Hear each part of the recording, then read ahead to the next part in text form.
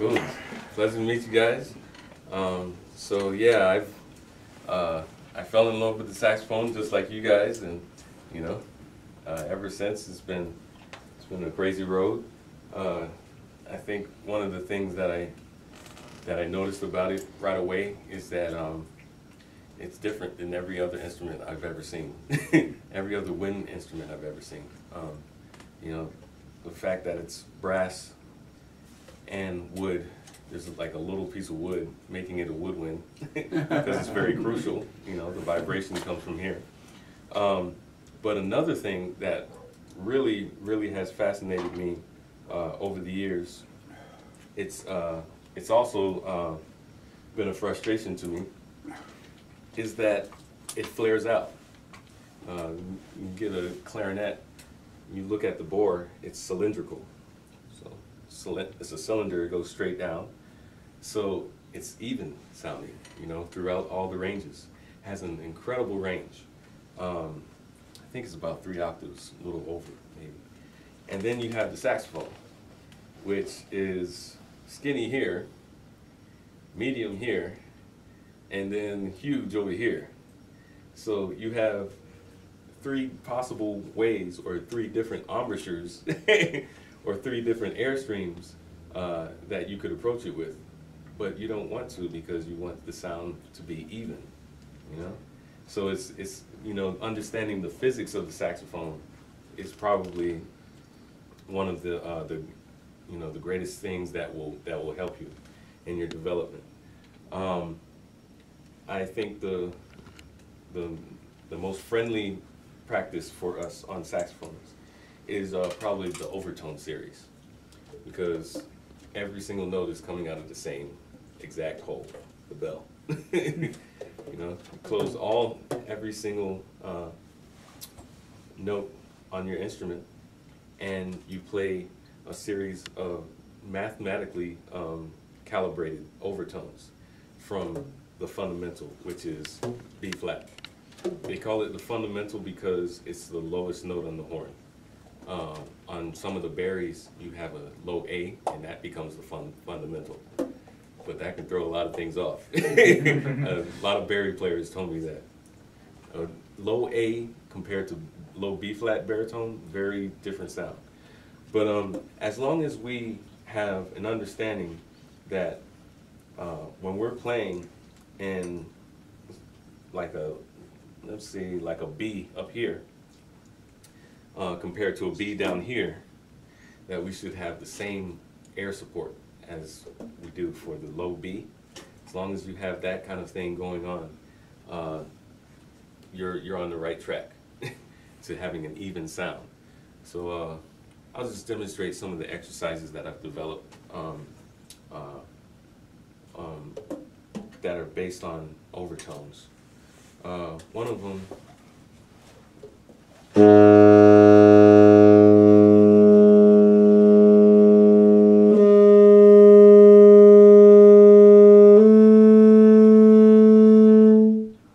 So what I'm doing is I'm playing the fundamental B flat, then I'm playing the overtone with that same B flat. Then I try to match it to the fingered B flat up an octave, then I go up a half step. Okay. So it's kind of hard to visualize it if I just say it. Maybe I'll like write it down or something. Actually, I have some PDFs on my computer. I could send it to you guys email if you give me your email or something, and I can show you the exercises because I wrote it down one day. Okay, so I'll play it again.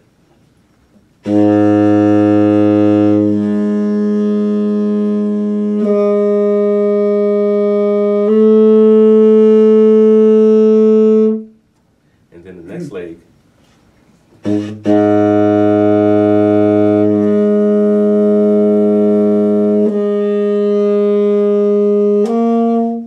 Now, you see, I ran out of air at the end. So what you want to do is you want to make the exercise a calibrated thing, so you get a metronome.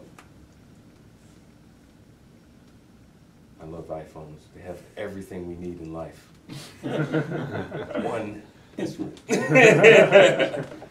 Okay, let me take this to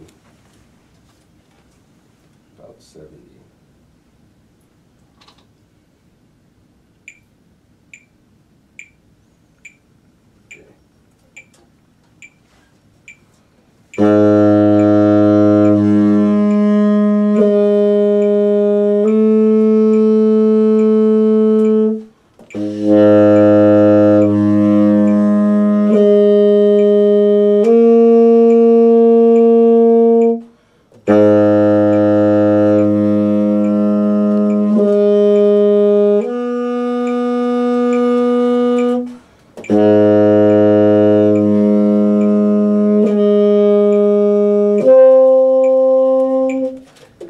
So it's like you're trying to take one breath and you fill up the whole horn with that one breath. Then you're playing the overtone with your throat, your cavity, to speed up or slow down the airstream. Also, the back of the tongue is used to control that. Your embouchure shouldn't move that much. I think the embouchure should be pretty stable. But you're using all kind of muscles to control the horn all at once. So it's a great exercise. It's good for long tones. I haven't done it in a long time, so as you see, my tone is kind of weak on some of the notes. But when I've been doing this for about a week straight, by the end of that week, all those notes sound pretty much the same, and that's the goal, is to make every single one of those notes sound like they're coming from the same person, with the same intent and the same airstream. And when you do it with a metronome, it's great because you have the same length on each note. And you know, it's a very, very great exercise. And all the exercises that I do to expand my technique on the saxophone, I like to do them with drones. You know, that's why you heard me earlier playing some drones, because I just wanted to show you guys how much fun I have at home. You know, I'm like in my practice room just going crazy. You know, it's like, wow, man, I'm hearing another overtone now. Let me play with that one then. You know, but when you play your exercises with with a drone is basically a held out frequency. It's basically an infinitely held out frequency. It's infinite until you stop it. So when you play along with drones, it's a very good indicator of what is going on with your airstream. You know, the drone is consistent. It's the same frequency. It's in tune. So if you hear anything happening different, it's you. You know right away I'm doing something wrong, or not even necessarily wrong. It's just something changed. You know, my airstream got weaker, so it got sharp, or my airstream got too strong and it became flat. You know, there's all kinds of things like that that happen within the exercise. But if you do the exercise without the drones, it's like practicing bad habits. You know? But if you practice with the drone and with the metronome, you'll notice right away, oh, okay, when I get to that note, I'm a little sharp. Or when I get to this note, it's a little flat. On this passage with the metronome, I'm noticing I'm dragging when I get to this part of the horn because it's weird fingerings. Let me try to correct that. So it's good to have, to use technology to aid us in practicing, because this is technology itself. That's what a lot of people don't understand. Like, they're like, oh, why have to use all these gadgets and everything? This is a gadget. This is a gadget. Music existed before this thing. There were frequencies, there were notes, there are all kinds of things existing before it. But an inventor named Adolph Sax invented this saxophone. It wasn't quite like this when he invented it, but he invented it to harness those notes in a very calculated way. The very first saxophones were very, very out of tune. And as we progress in you know, technology and getting things, you know, more exact, the saxophone becomes more and more in tune out of the box. And you know, it's very important to understand all these things so that when we play the instrument, we're not blaming the instrument or depending on handicaps to get around the instrument. You start to, you know, try to address the handicaps. You try to address the problems that you're facing when playing the passage. So let me start a drone here and play an exercise that I like to play. A lot of my exercises are based on triads.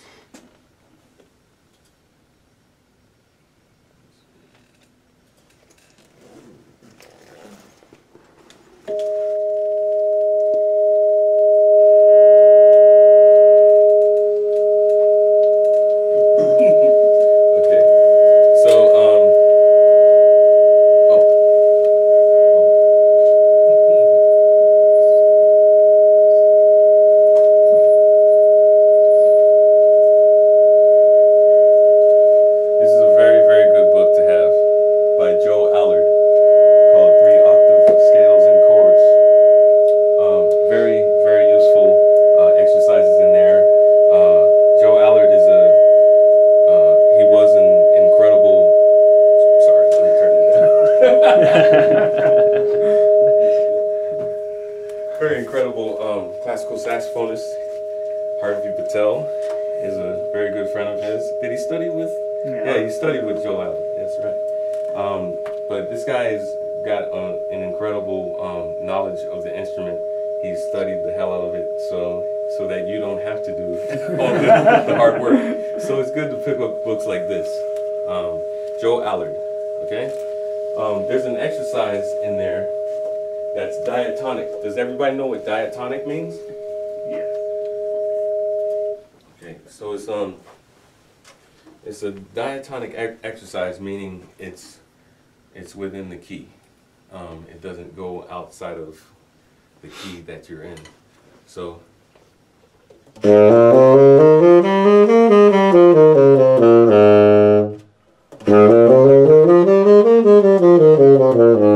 in the key of B flat on the B flat instrument, and the exercise is based on triads.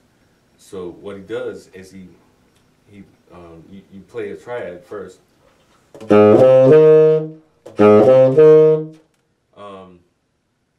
He skips the second note in the triad and adds that to the top.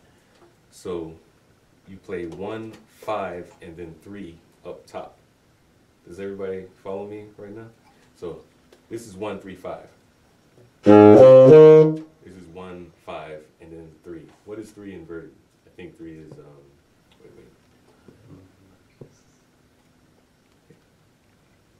10. It's 10.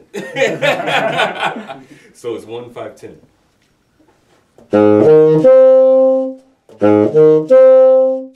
Now, the great thing about this exercise is that it's taking a triad, which you're used to hearing. You hear it all the time. You're like, yeah, I can play a triad. I can play it, you know. Yeah, I got that down. But when you start inverting the intervals, it starts to make, it starts to bring out some weaknesses in your hearing. You're not used to hearing those notes in a different octave than usual. You know, you're so used to playing 1, 3, 5. But when you play, it's harder to get that top note in tune, which is the third. So I'll just show what happens when you're not really paying attention and you're thinking, oh, it's a triad, it's very easy, I'm not going to pay attention.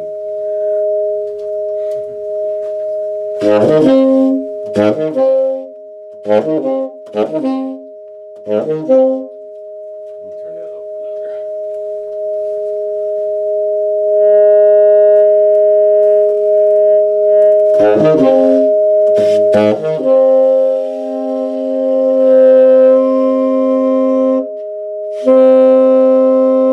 Finally, he got there. started this exercise, gotta reset it. When I started this exercise first, I was playing the top note sharp, because I was thinking, oh, you know, it's the next octave, so I have to, you know, press on something. Nope. Actually, the higher you get on the horn, you'll notice when playing with drones, the higher that you get in the range, the more you have to open your throat to get the notes in tune. By the time you get into the altissimo, your throat looks like frog, like big bullfrog. But it's necessary in order to shape the notes so that they're in tune. So I'm going to try to play this exercise.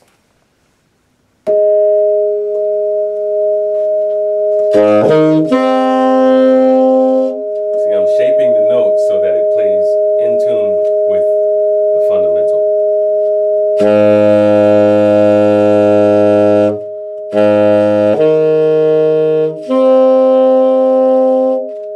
What I'm noticing is that I'm shaping with my throat. I'm opening the cavity so that the note, so that the airstream is lowered.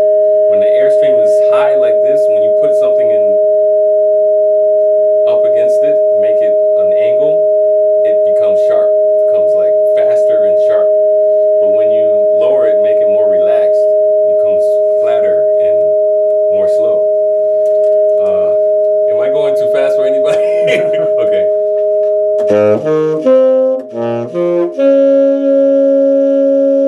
This is the great thing about drones. You hear the fundamental even though you go to another diatonic passage.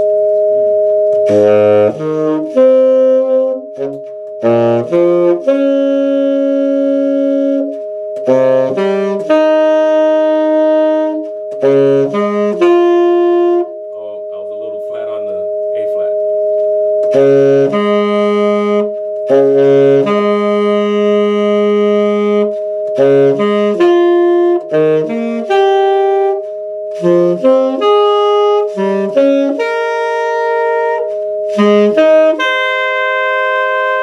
This one was the hardest.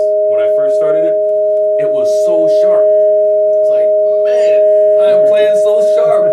I wish I could do my very first record over again. I'm playing so sharp on that drum. But that's what practice is about. That's what learning your instrument is about.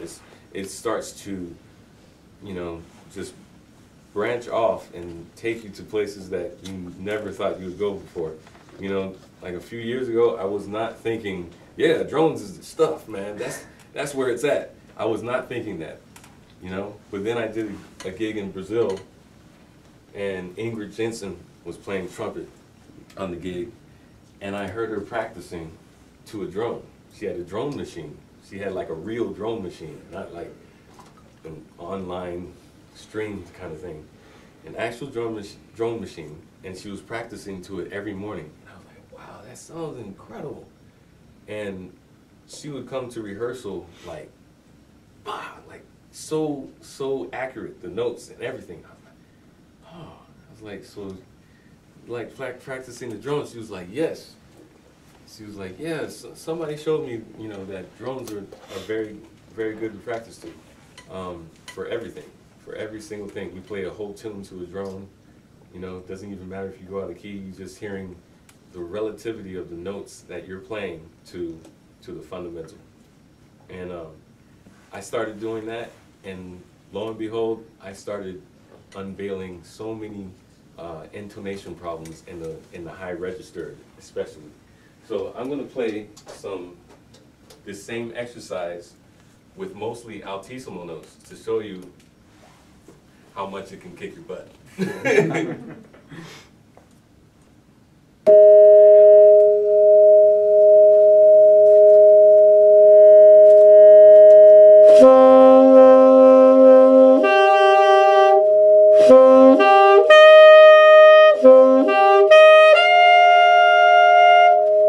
figured out different altissimo notes too. Like I used to play high F with the side B flat. So out of tune on this horn. So I started playing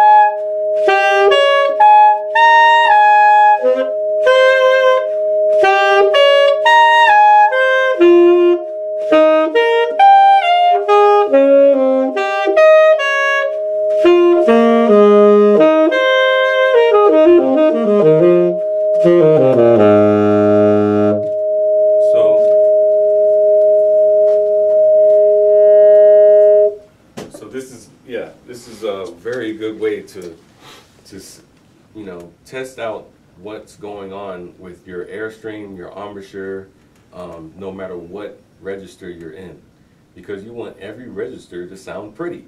You don't want one register to sound like a totally different person, like mad, angry drunk, and then all of a sudden you're going to sound like somebody who's gardening, having a good time. You want to sound like the same person, or at least be able to sound like the same person, so that you're in control of the horn, you know, and you sound the same throughout all the registers. So yeah, I really recommend it. Drums have changed my life. They've changed my playing.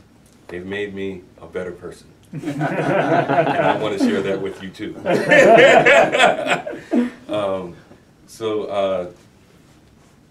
Another thing I wanted to address is playing a cappella. I think it's a very important thing for horn players to be able to play a tune a cappella, because if you can't play it by yourself, and that means you're dependent on the rhythm section, or you're dependent on accompaniment to make the solo or a song exciting, and you don't want to do that. You want to be able to be a provocative within an ensemble. You want to be able to steer the ensemble. Like, you know what? Nothing's happening. I'm going to do this. And everybody follows.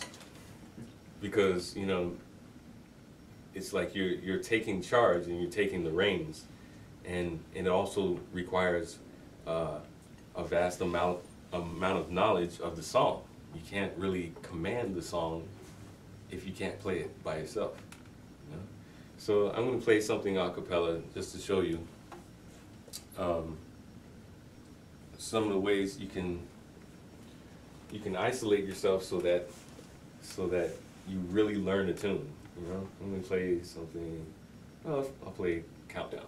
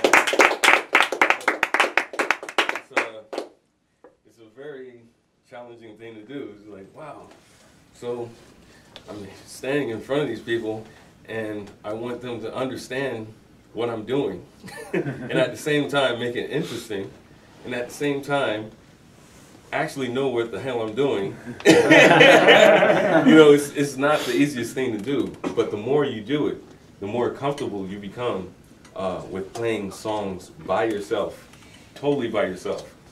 The more that you will become a very interesting player to play with. You know, it's not just for the audience, it's not just for you, it's also for the musicians that you're playing with. You know, it's like, you gotta make it interesting for them. They're musicians too. They've heard all kinds of saxophones. They've heard all kinds of musicians, all kinds of ways of playing the tune. So if you haven't been trying to harness your own way of playing a tune, you know, it becomes a little boring. But we don't want anybody to be boring, we want it to be exciting. So you have to make sure that you can make it exciting by yourself. It's a very, very important thing to do. So I really, really suggest it. And another thing, it all comes down to using some very calculated instruments. The metronome, you get the metronome, say, oh, when I get to this fastest, I always slow down. Why do I do that? Keep it going. Make it, you know, make the rhythm very constant, make the tone very constant. You know, these things really do kick our butts, but at the end of the day, we become stronger players.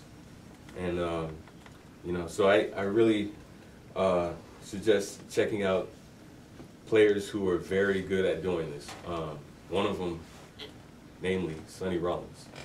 Sonny Rollins was always practicing by himself, on the bridge, under the bridge. You know, in the practice room, no matter where it was. And there's always some kind of like a cappella solo break or something on his records, because it shows that he's a very independent player. He doesn't need anybody else to make the music for him. He doesn't have to lean on anybody else, you know? He play tunes like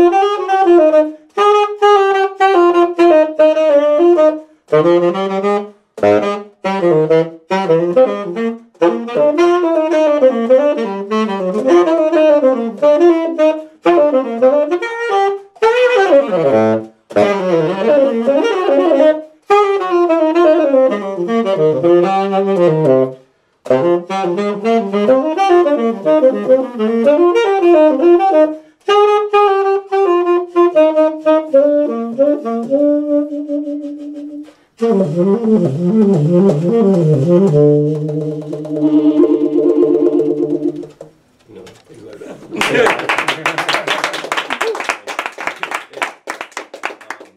So when you're playing with a metronome, you're playing with a drone, you're basically giving yourself a very rigid thing to compare yourself to, so that you can elevate your standards, right? You know, the metronome is not going to make a mistake. It's going to be right on beat. So if you're not on beat with the metronome, you're wrong. It's like there's no, no way around it, right? It also keeps a steady beat so that you can try some different things against the steady beat. And the more you're used to having the steady beat around you, when you take it away, you can still be steady. You're used to having something steady to compare to. So this is one of the things that I really, really want to address with students, is that you don't want to practice bad habits. You want to practice very good habits. So it's good to always have that rigid metronome, that rigid tuning drone, all that stuff going while you're practicing. It helps so much. There's been countless times when I've given some kind of clinic, and I've talked about like some exercises and how important it is to have the metronome and the tuning drone. And I said, okay, who wants to take the challenge? Who wants to actually try this for like about a week? And you know, maybe one brave soul would do it. And I would say, okay, cool. I'm gonna call you after a week and see what's going on. Some of them didn't actually do it, and some of them actually did it. And all of the ones who actually did it, they were very, very, very pleased. They were like, wow, it's only been a week, and I'm already so much stronger. It's because they're holding themselves against a stronger standard. You know? What was it that you had them do? Oh, I would have them do exercises like the one I just showed with the triads, but with the tuner and a metronome. You know, set the metronome at 60 BPM. Play this exercise from the bottom to the top of your horn every day until you can. Every day your goal is to play it from the bottom to the top of your horn, without having to take a break or correct something. So that means, you're going to be there for a while, getting that thing to sound good. But once you get it to sound good, then you stop. Then the next day, you do the same thing. Then the next, you do the same thing. And it really doesn't take that much. It might take about 30 minutes to really get the thing solid. You know, then the rest of your day, you eat popcorn, go to movies, take your girlfriend out, whatever. The next day you do another 30 minutes. So it's very important to make your practice sessions really count, you know, like really, you know, focus is something that's very hard to have for long periods of time. But if you have just one moment in time, very short moment in time, where you're just focusing on this one thing, if I could just get this exercise to sound right with the metronome and the tuner, oh, that would be great. And then the next day you do the same thing, the next day you do the same thing. By the end of the week, you're going to be like, wow, I've changed my life in 1 week. What about a month? You know, it's really not that much. It's just a consistent practice. You know, that's the goal. and you also want a consistent sound on this horn. If you see that when you get to a certain register, it sounds weak, or it sounds it has a different color and timbre, you want to address that. You want to address it so that your airstream is more consistent. You know, very important thing to do. But now that I've got past like this very intense, you know, stuff that I'm talking about, but I want to open it up to questions. If anybody has any questions, you know. You sound like you have. You look like you have. Oh, okay. So for that exercise that you do, you go 1, 5, 10, correct? And do you do different mixtures of that, or what is like a standard like practice session with that? Like it's I'll show you it here. Cool. Here we go. Look at this line right here. So it's right there, he has it as triplets. So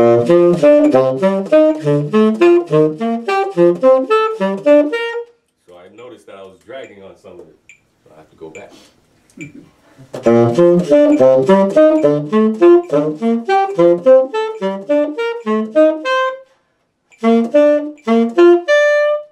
gotta go back. All right.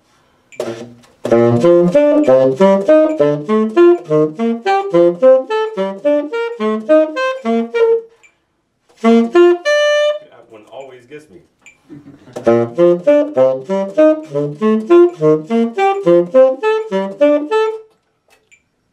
Got caught up again.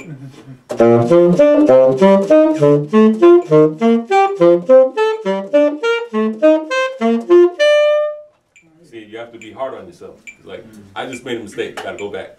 You know? You can't let yourself cheat. You can't be like, fluff it and be like, no, you can't do that. You know? Good enough for jazz. Yeah.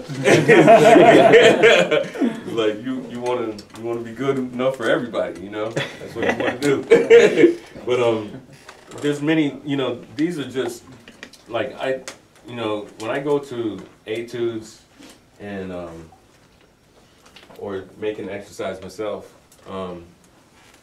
I also keep in mind that, you know, after a while I'm going to get pretty bored. My neighbors are going to get pretty bored of the exercise.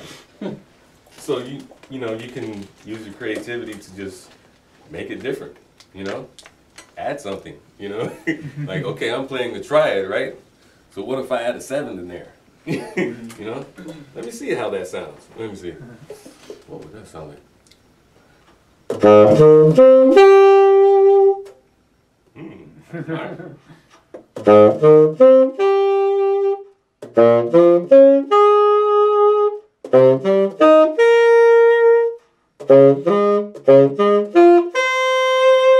Yeah. So then you make an exercise based on fourths, you know, like four note patterns, you know. Yeah. You can, it's up to your imagination. You know, there's no set way to do the exercise. That's just like, it's like, Joe Allard's basically like, check this out. You like that? Yeah, it's kicking your butt, right? Cool. Well, you have it from here. And then your imagination, you can make all kinds of exercises yourself. Cool. Yeah. Any other questions you guys have? So when you're playing over changes, like you're doing the a cappella thing like you just did, are you actually thinking through all the changes of the tune, or are you thinking more towards a total center at a certain place and hitting that along the way? Definitely. It's at certain points I find myself thinking chord to chord. But the goal definitely is to have thinking about melody, thinking about a line and how it's gonna basically thinking about the start and where I'm gonna end. So I want to have that overarching idea over the changes. Like I see the changes as hurdles. You know, when the track runner has all these hurdles in front of him, each one of those changes, you know, it's a stack of notes, right? You're like, wow, G minor 7. Oh my God, look at that stack. Then right after that, you have C7. Oh my God, I have to get over that. But then I get back to home to F major, you know. So, you know, a track runner who's limited is going to just jump over G minor 7, might get tripped up because they're thinking so much about the G minor 7, right? Then they finally get to the C7. By the time they get there, they're already tired because they, you know, probably injured, messed up their leg on the hurdle.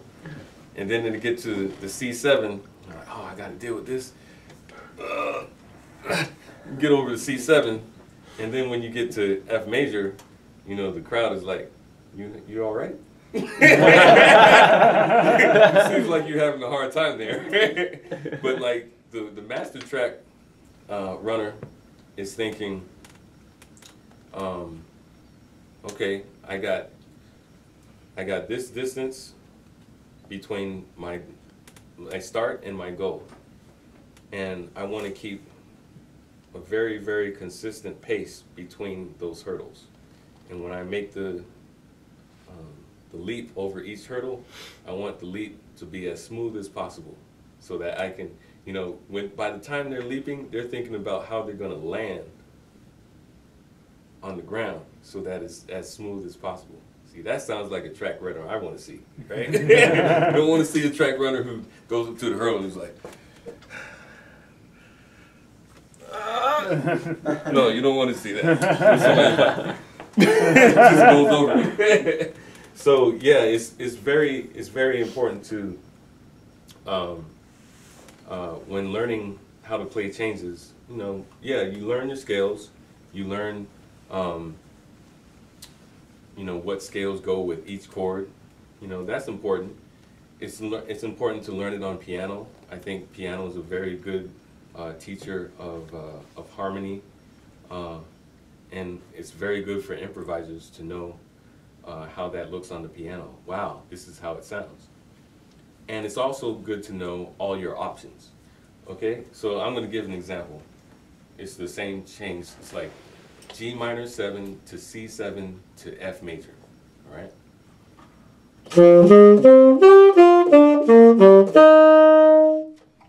That's a very basic one. It's all diatonic. I'm going to play it again.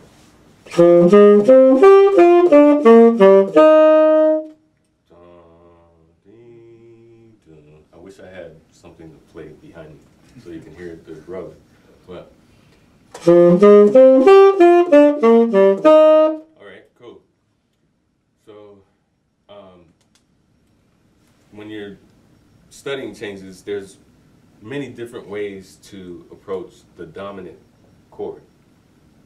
The dominant chord is the 5th scale degree of any given key. Like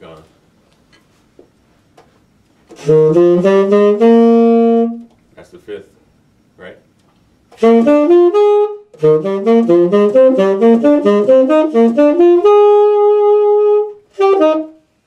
That's the tension. Like you heard the tension and then it resolved back to the key. So it's a very, very important chord in that progression. All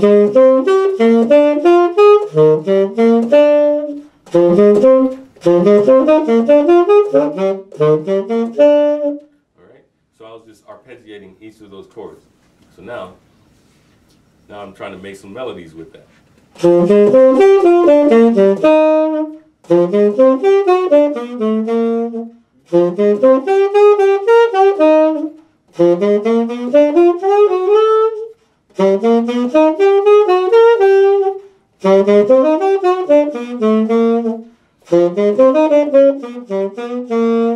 You know, there's so many different ways you can approach that same passage, and it's all based on knowing all the options that you have with the dominant chord. The dominant chord is the tension, 5 is the tension, and 1 is the release. You know, that's simple. I wish I had a piano. Is there a piano in here? No. It's cool. It's cool. But it's like the more detailed I get into it, I think the more confusing I'll be. So I'll just leave it at that.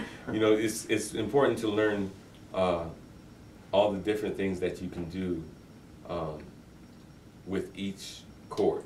You know, it's like, okay, I'm on G minor.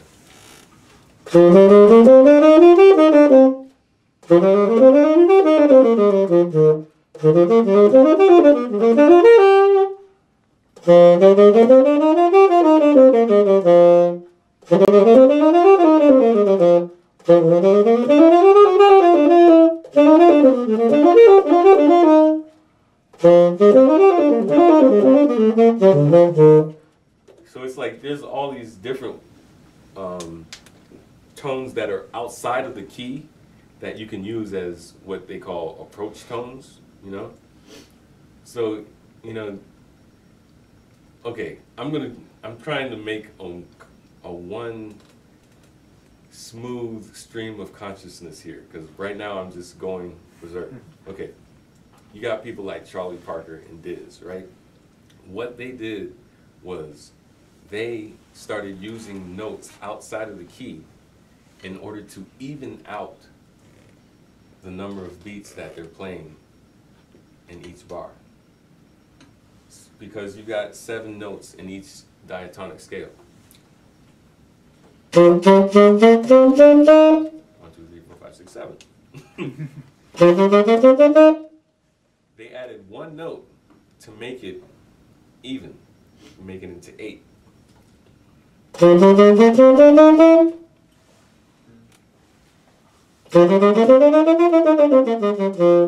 now it's even, so they can play over 4/4 and not have to worry about stuff. And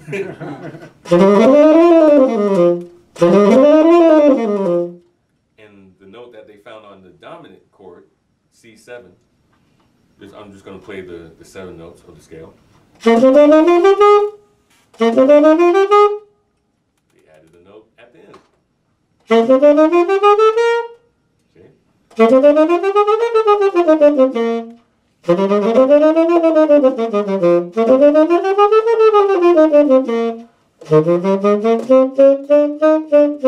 Oh. Yeah, there we go.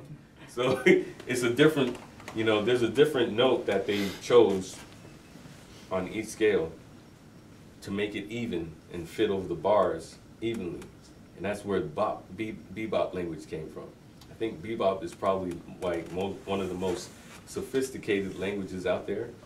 I think anybody who wants to learn how to improvise on a high level should get into bebop. I don't think there's any way around it. It's like, you know, they really took the time and studied harmony. Both Charlie Parker and Diz, they studied harmony from Europe. They studied harmony from the blues. They studied harmony from a very melodic sense from melodies. They would take melodies and just mess with them and put different approach tones on them and stuff like that. So they've done all the work for us, right? All we have to do is check it out. It's all there on the records, you know? So check out their records. Check out some bebop players like Charlie Parker and Diz. Also, Sonny Stitt, an incredible bebop player. Clifford Brown. Clifford Brown is very, very, very important. I think he only lived to be 25 years old, but yet has an incredible amount of records and an incredible amount of trumpet and just jazz lingo that he created himself within just 25 years of his life. Pretty amazing. What was the approach tone that you used on the minor scale? Was it the flat 9? Oh, it was on that one. It was just a major 7. Oh, okay. And then I did the same thing on the dominant. And then on the major, on the F major, I did a flat 13. So like it already has a major 7th in it, so you can't do it there. So you have to find another part where there's a whole step. You know? So yeah, you know, they're very clever, man. Bird and Diz, they figured out a lot of stuff for us. and it's all there, you know. You know, if the more you check it out, all you have to do, you know what? If you practice bebop melodies like for a straight week, I would love to see what you say to me after a week of practicing, like, say, like Moves the Mooch. Like an incredible bebop head. Also, Donna Lee, you know.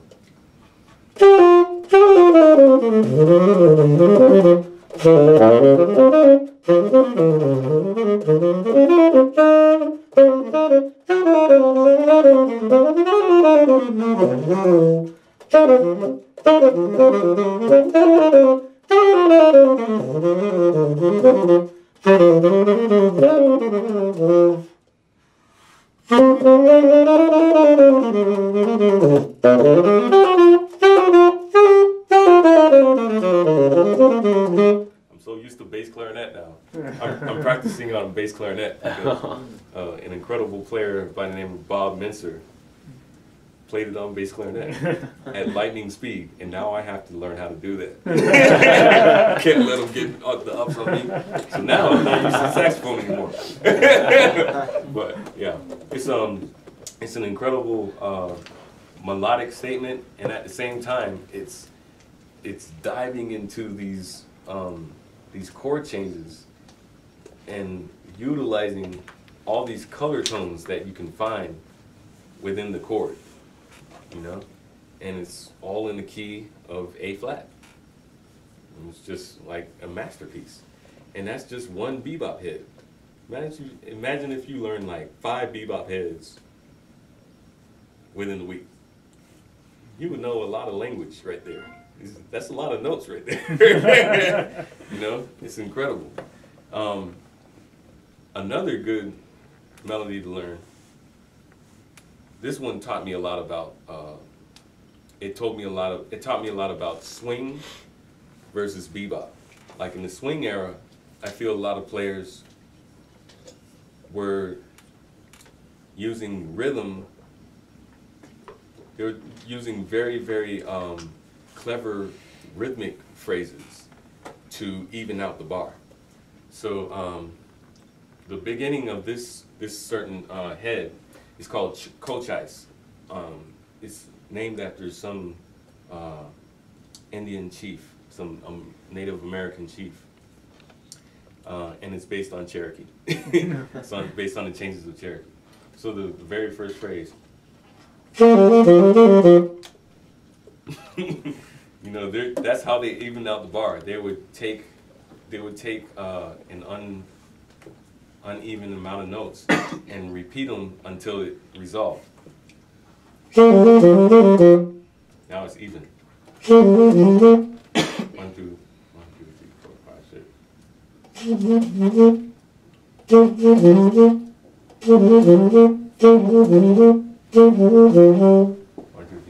Yeah. Yeah, that's where it stops, and then they kind of almost repeat it again, but it resolves back on the beat.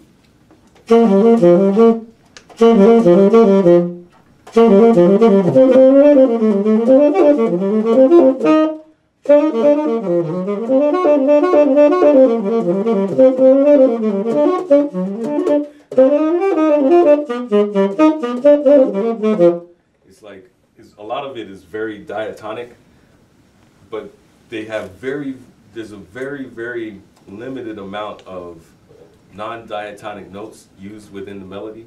So it really shows you kind of like a connection between the swing era and the bebop era. You know? So learn that melody. It's Kochais. It's written by Alvin Batiste.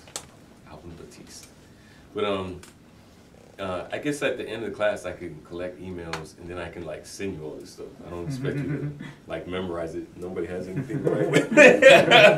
But you know, there's so many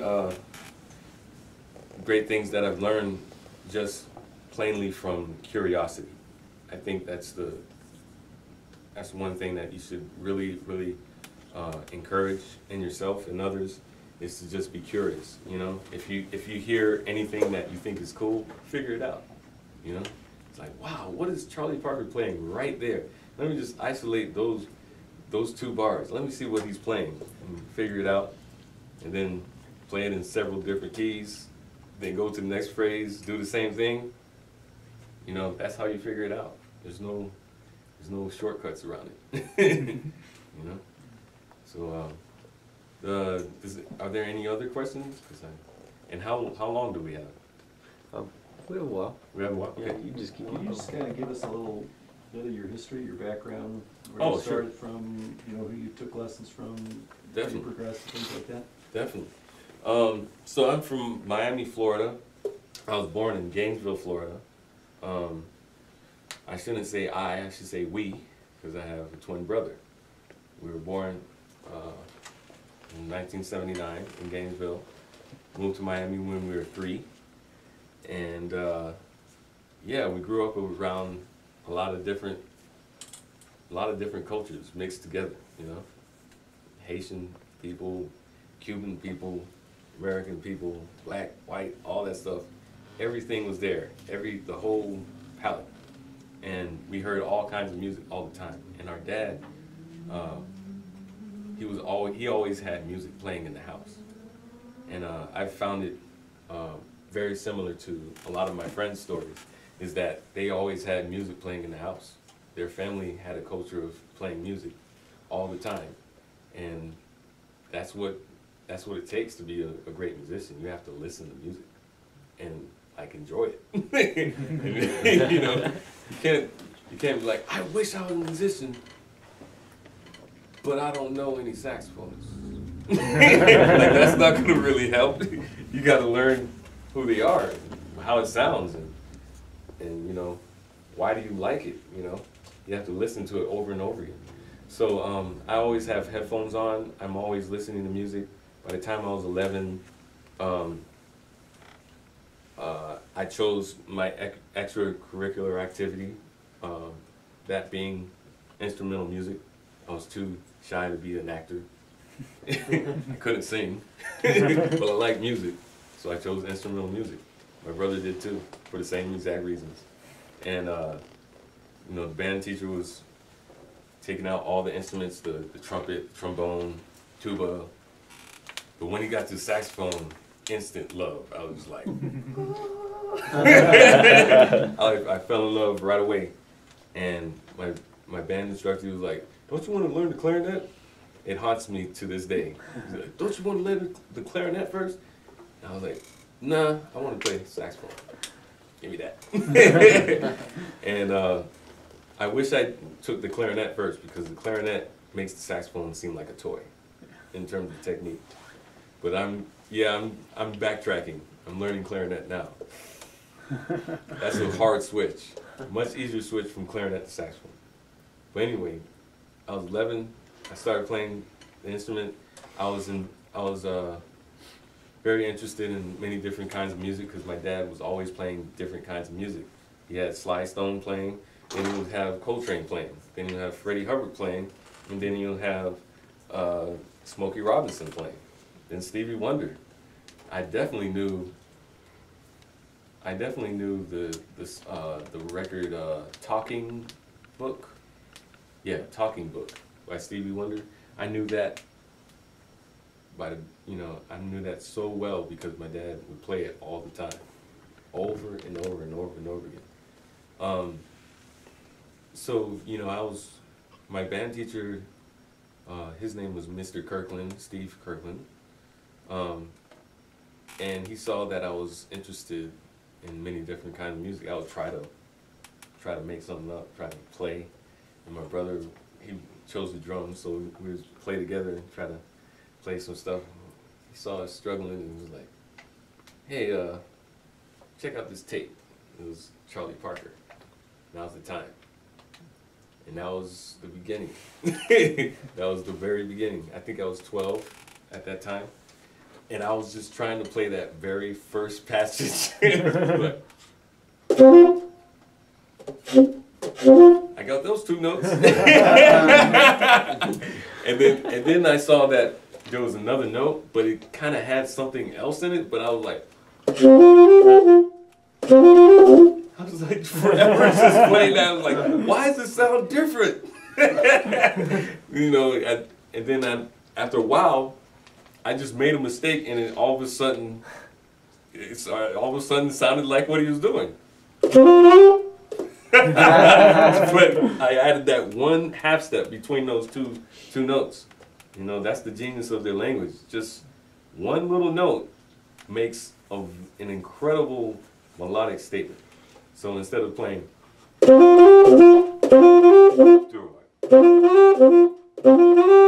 swings better, you know? That one little note.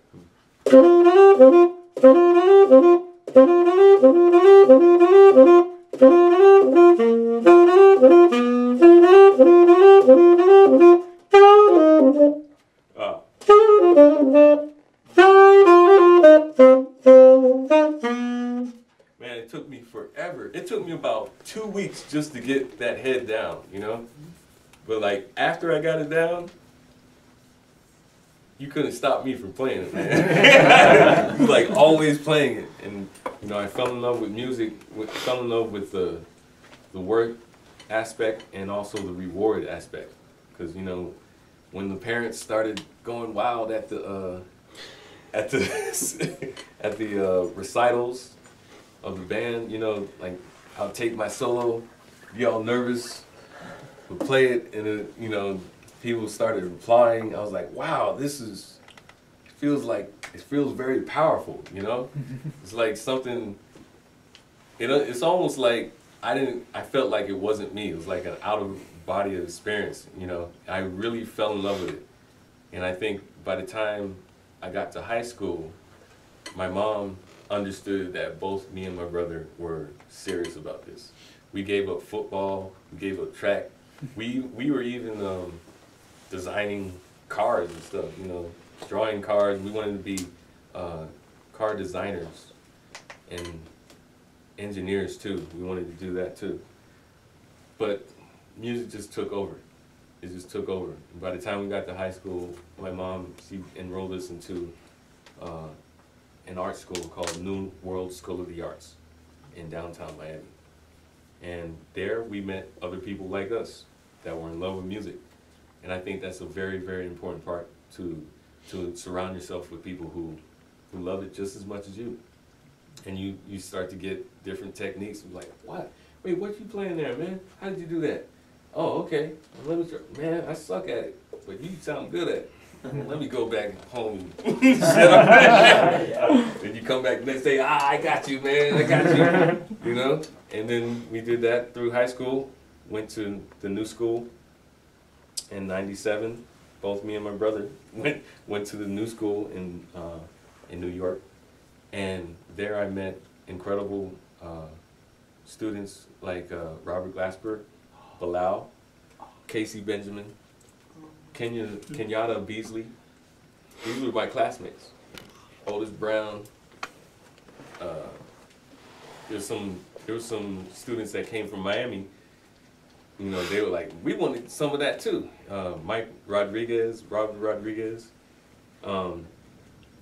Incredible musicians. I was surrounded by all of them. Georgia Ann Muldrow came into, I think, 2 years after me. Jamira Williams, who has this group called Aramage. They're doing great. Yeah, I met all these guys in school. We all just loved music, and you know, we were in love with it. You know, I heard about Robert in North Texas. You know, from North Texas. They're like, yo, man, got Robert Glasper. And Robert was hearing about me. Like, man, I heard about this guy, Marcus Strickland. Now here you are with that white saxophone that I heard about. I had an LA sax at the time. Oh my God, piece of crap. Crappiest horn ever. You got it on camera good? Oh, yeah. Yeah, let me zoom in for that one. The infamous marshmallow sax. But I had to play Peep, Michael Brecker. Had to play arrangement of that in high school. You know, we were at IJE. Robert's right there. You know, the whole North Texas band is there. They're like, we heard y'all gonna play Peep. And we played Peep, and you know, that started a friendship. We jammed afterwards. We're like, man, we love music. Man, where are you gonna go after high school? And We were like, yeah, we're going to New York. We met in New York, played all the time. He was in my first band. And now he has me playing in his band, this band that he just put together called Our Point of View. It's got Robert Glasper, Ambrose Akamusiri, Derek Hodge, myself, Lionel Leweke, Kendrick Scott. I think that's it. I think I got everybody. It's like a quintet, and you know, we just recorded a record, and I'm very proud to be a part of this record because every single person on there is my hero. You know, Robert's my hero, Lionel's my hero. Nobody plays the guitar like Lionel. Nobody sings like him. Like when he plays the guitar, it almost looks like he's making a new guitar. Like something new is about to emerge, because he's always doing this stuff. I'm like, what are you doing? He's like, I'm muting the notes. That's why he sounds different than other guitarists. He's playing different velocities on the guitar. It becomes a percussion instrument, you know? And Derek Hodge, he has perfect pitch.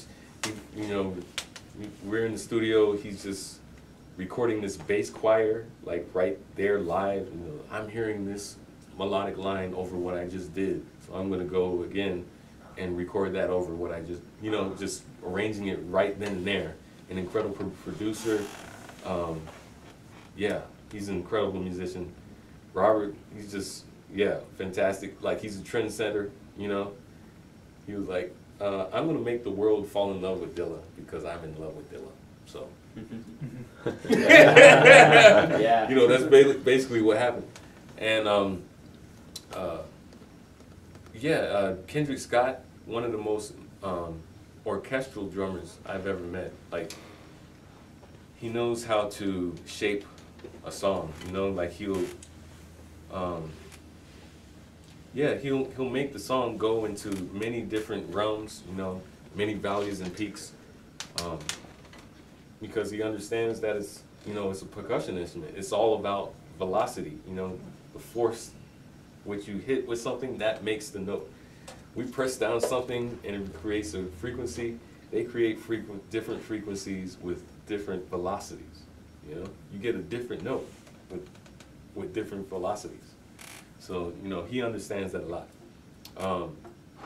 Ambrose, I mean, this guy, talk about displacing. You know, when we're displacing the triad, playing the third on the top, like he does that all the time. Like all of his melodic phrases are like that. He's playing, like he'll play low register, then continue what he's doing up high in another register. And you're like, wait, where did that come from? This sounds like he's in two different worlds at the same time. Great guy to know, very important guy. He's gonna be very important. And one of the most incredible parts of this whole recording session, the last day we were supposed to just hang out while Herbie and Wayne Shorter did an interview. They were just going to do an interview for Blue Note because they were doing some kind of, I think they're doing some kind of documentary. And they're, you know, interviewing them for it. So they came in the studio. But the thing is, I'm getting my medicine, you know. I'm separated from everybody else. I'm getting my medicine. I was sick. And I come to the studio, and I see Wayne Shorter, Ambrose sitting next to each other in the place for me, and a chart of Mascalero, one of my favorite Wayne Shorter tunes. And Herbie is over there on the piano, Rob's on the Fender Rhodes, Derek Hodge, Kendrick, Lionel, they're all waiting for, like, let's go. And we did two takes of Mascalero, and that's on the record, you know? And it's just like, it was one of the most magical feelings I've ever had. So, like, you know, I'm just including all this to tell you, it's like, it's a journey, you know? It's like, this instrument, what you do with it, how many people it touches, like, it's all part of a big journey, you know? You never know. I had no idea when the first 2 weeks I was playing the alto saxophone, I couldn't get one note up. I didn't know how much resistance I needed to get the reed to vibrate. I might have had too hard of a setup too, But for the first 2 weeks of playing the alto saxophone, I didn't get one note out. But now I'm doing stuff like this, you know? It's just incredible.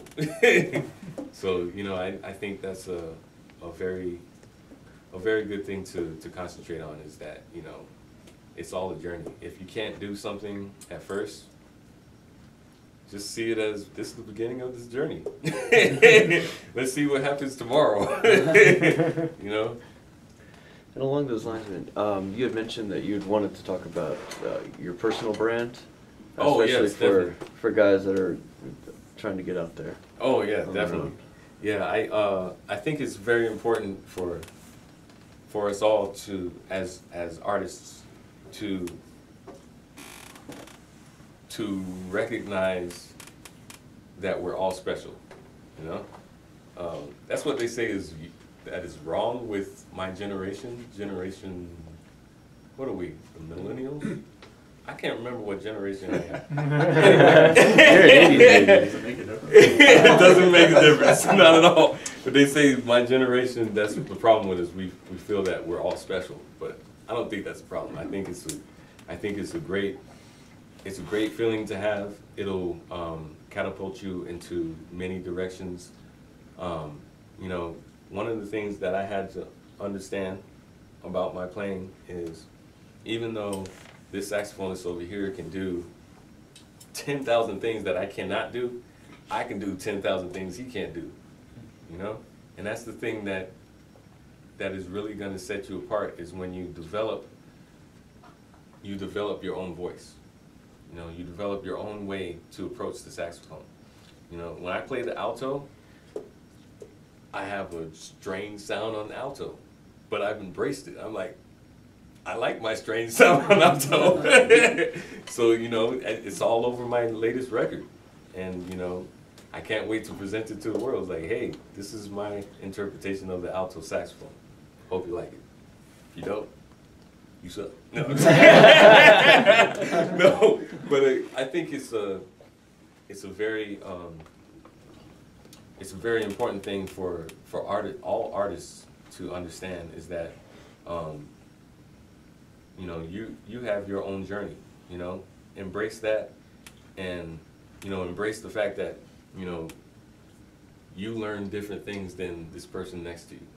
You know, they know some things that you don't know, and you don't, and you know some things they don't know, and that's okay. And also be curious, like, hey, that thing that you know that I don't know, what is that? Learn that, and then come up with your own way to approach it. You know, it's a very, very important thing. It also creates demand. You know, it's like, now I'm working with a lot of producers, and the producers, they have a certain sound in their head. You know, like a friend of mine named Keon Harold, he's producing this track. It's gonna be for this new rapper that's on G Unit Records, and he was hearing the soprano saxophone on it. And I have a very distinct soprano sound from a lot of other soprano sax players. So for that reason, he was like, I want your sound on this track. So I played my sound on the track, and the rapper, he loves it. It's gonna be on his record. You know, you have to embrace your sound. You have to. It's like learning the fundamentals is a great thing, but at the same time, nobody's gonna learn it the way you learn it. You know, just back to those exercises, right? You know, it's like you take that exercise, you're like, you know, like that's the reason I was pointed to that book is because of an alto saxophonist by the name of Logan Richardson. I don't know if you know him, but he's a bad dude, man. He just got signed to Blue Note too. Logan Richardson. He was in the back playing. He was like, he was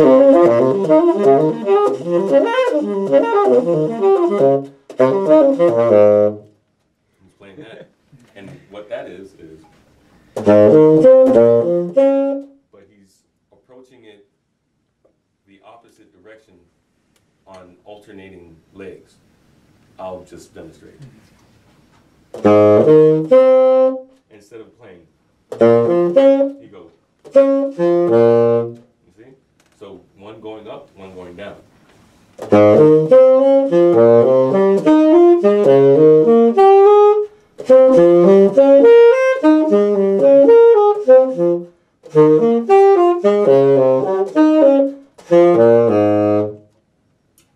I was like, wow, that's interesting. Let me try that. You know?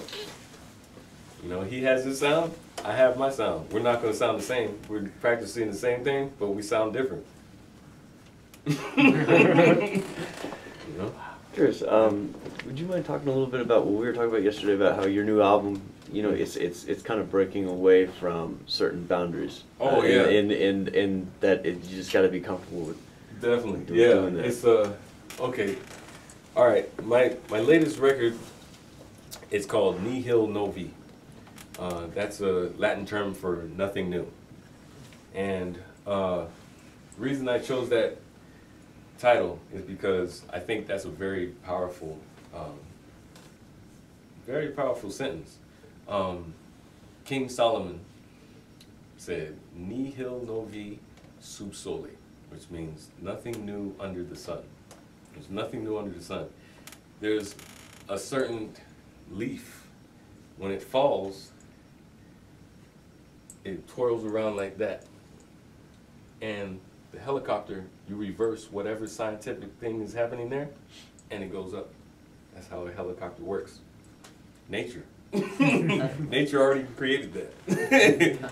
You know? Planes, they have wings. Birds, they have wings. Nothing new under the sun. I think it's a very, very, very deep saying. But anyway, the reason I named the record that is because my answer to nothing new under the sun is, but there can only be one of you. You know, there's nobody like you on this planet. There's not one fingerprint that matches your fingerprint. There's not one soul that is like your soul, right? Our eyes, none of our eyes are the same, you know?